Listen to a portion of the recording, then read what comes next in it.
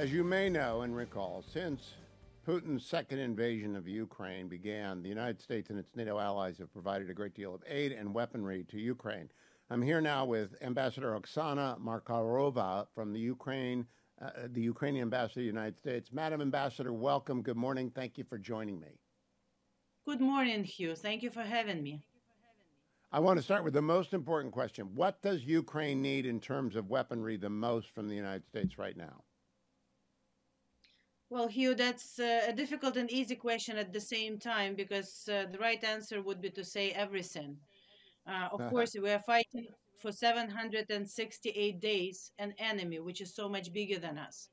So, from air defense to artillery to everything that is becoming scarce, as we see, and Russia intensifies the attacks, we need all the support that we can get.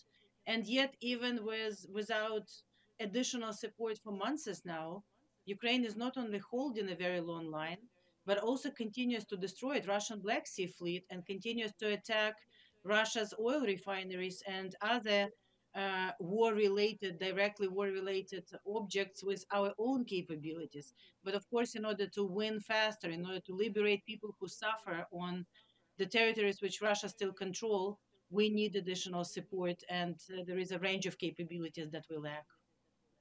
When you say everything, I know that that is the correct answer, but let's drill down a bit and start specifically. I know you're trying to get Patriots from Raytheon. Does that look like it's going to happen? Well, with air defense, it's essential part of being able to continue the effort because not only Russia fights on the front line, we know that on a daily basis they do these attacks with Iranian-built Shahed drones, with North Korean-built missiles and Russian missiles everywhere in Ukraine. Odessa is under constant pressure. Kiev is being hit by missiles. Kharkiv, Dnipro, so many hospitals, residential areas are pounded on a daily basis. So air defense is key. And of course, Patriots have shown unbelievable, results with Ukrainian defenders using them in the very effective way. Not only they're taking down everything that we thought they could, but including the Russia's so-called supersonic missiles. So yes, more interceptors and more Patriot and Patriot type capabilities. We're also receiving some from European colleagues, IRIS-Ts and others. Nothing, of course, can compare to Patriots. But yes, we need them as many as our partners can provide. Now, is the holdup there Congress or is the holdup there Raytheon? Because I can't believe any member of Congress would be opposed to selling you more Patriots because seeing the pictures of the apartment buildings and the civilian casualties, everybody knows Russia is waging a war crime driven war. And that's not in doubt. And Patriots stop war crimes from happening. So is the bottleneck Raytheon or is it Congress? Well, Hugh, there is a number of challenges we have to resolve in order to be able to get more. Of course, we all pray and hope Congress will support additional appropriations. This is needed in order for Pentagon to be able to continue providing it. But even when we had this generously provided by Congress for supplementary funds in the past, it's not the only thing that we need in order to get it. You're absolutely right. The production in all the countries, all the peaceful countries, where we were not preparing for war, is not where we needed to be in order to be able to counter an enemy like Russia.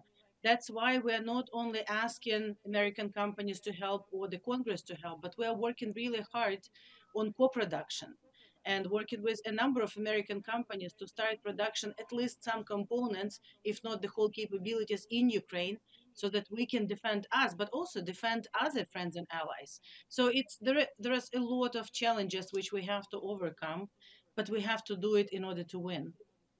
How much time of your day, Madam Ambassador, do you spend talking to legislators, and how much time of your day do you spend talking to executive branch and then to contractors? There are three buckets: Congress people, executive branch people at DOD and the White House, and then defense contractors. How does your day divide up? And then there are knuckleheads like me who are on media. Hugh, it feels like I'm talking 24/7 to all three of them, and it's sometimes more in in some areas and sometimes in others. But I'm so happy to be doing what I'm doing with you now, talking to American people, because we were able to be where we are and to win because American people support us. And it's so important for American people to understand why it is important for all of us to win. Why we have to stay the course now when Russia is uniting forces with North Korea, Iran, Hamas. We have to show that we are stronger. Two of my closest friends, for the benefit of the audience, Dan Poneman, who I've known for 50 years, and Dan Rundy, who I've known since I got to D.C., they're both on the Democrat and the Republican side. They said, they got to talk to this ambassador. I got to talk to you because you make the case. So tell me, are you an optimist? You've been in D.C. since 2021. You've been doing the diplomatic effort for many years. You're also a Hoosier. You're an honorary Hoosier. You're an IU grad. So are And you a an proud one. optimist as well? Yeah, they're not making it to the Final Four this year, Madam Ambassador. Sorry about that. But are you an optimist about the war? You really have to do that and say that about the final. I am devoted Hoosier, so look, I have to be an optimist, as all Ukrainians, from President Zelensky to people on the front line to people everywhere in Kiev, Bucha, or Kharkiv, or Odessa. It's existential for us to defend ourselves. We're defending our homes, our loved ones, but we're also defending the freedom and democracy, something on which this country is built on. And, let's look back, during these 2 years, very difficult 2 years, we suffered a lot, we lost a lot. But what we were able to do together with the support of our friends is nothing short of a miracle. Uh, Not only Russia did not take us in 3 days or 3 weeks, not only we liberated 50% of the territories and frankly destroyed or damaged more than a third now of Russian Black Sea fleet. Not only we are holding a very long 800 miles line of front, being so much smaller in size and defense capabilities. But we are also sending resounding message to all the autocrats that it's not okay in the 21st century to redraw the borders by brutal force or to conduct genocides against a peaceful neighbor.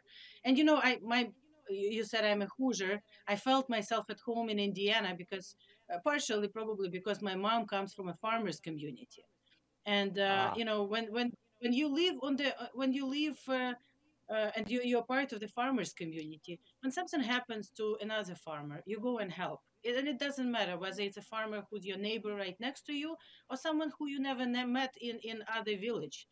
And this is what it is about. We are so much like Americans.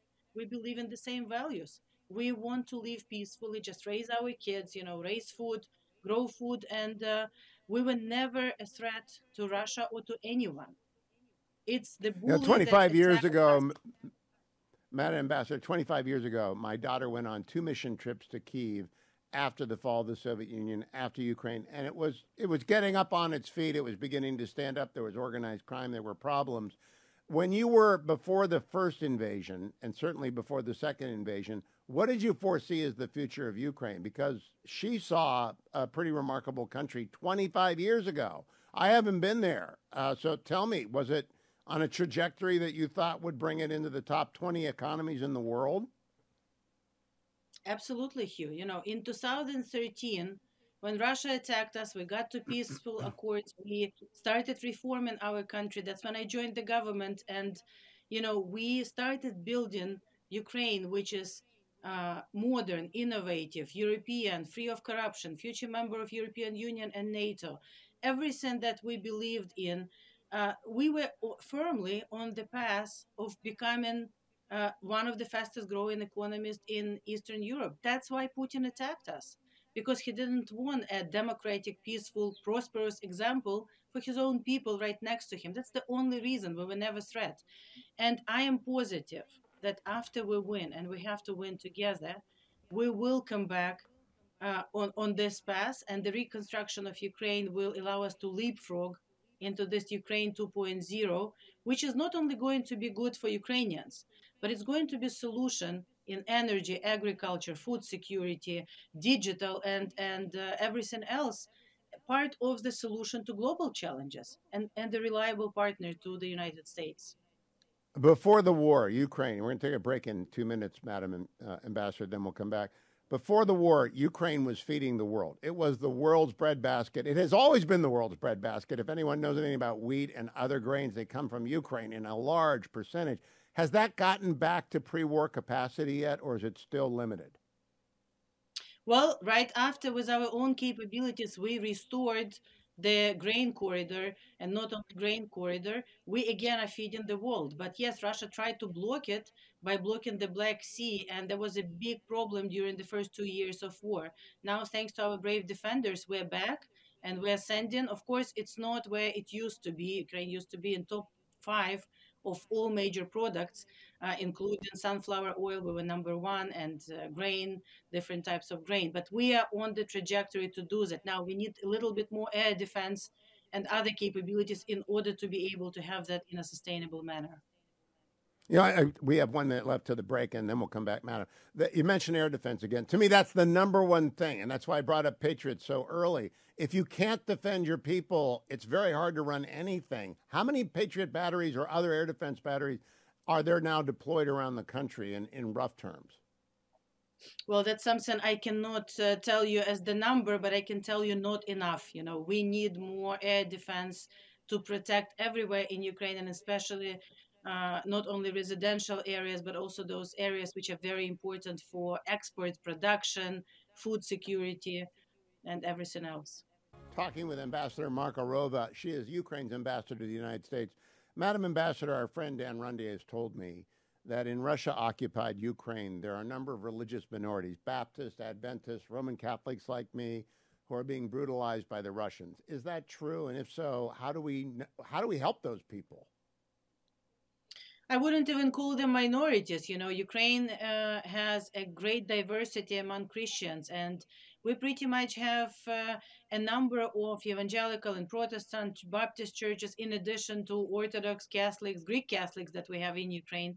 And it all flourishes, and we all live peacefully and pray together, whereas Russia prohibits specifically, sometimes it's for all Christians, sometimes they criminalize some particular churches, but the horrifying stories that we hear from Ukrainian Baptists, from Ukrainian Catholics, from Ukrainian Orthodox on the territories where Russia still illegally occupies them is horrifying. They specifically target priests. They prohibit people to gather in churches. They destroy churches. We now have already a big map of the religious places destroyed by the Russians, and it's not a collateral damage. They have been targeted specifically. So there is big threat to religious freedom, not only on the controlled by Russia territories, but in general in Russia. We know how many Christian churches are prohibited in Russia. We have seen it during 2 years, 10 years in Crimea. So it's a pattern that we see over and over again. So, Madam Ambassador, I also, among the many war crimes that Putin has committed against Ukraine, they've kidnapped thousands of Ukrainian children. Do you know where they are? Do they try and communicate some way? What has happened to these children? Hugh, the prosecutor general already registered more than 128,000 individual war crime cases, which they're investigating and prosecuting. Wow. You're absolutely right. The most horrific of them is the kidnapping of Ukrainian children. We have at least 20,000 cases registered that we know of, kids that have been abducted by Russians. Russians themselves brag about 700,000. The problem is because they do not share any information with us, because we do not know what happened to so many children from Mariupol and other places which Russia still occupies.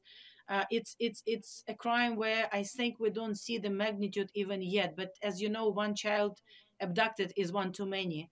And they are taking them and putting them for speedy adoptions into Russian families. They are putting teenagers through this re-educational camps, which is horrible. It's a torture camps for Ukrainian youth where they are forced to not only speak Russian but deny that they're Ukrainians. They've been brutally, physically, and emotionally abused.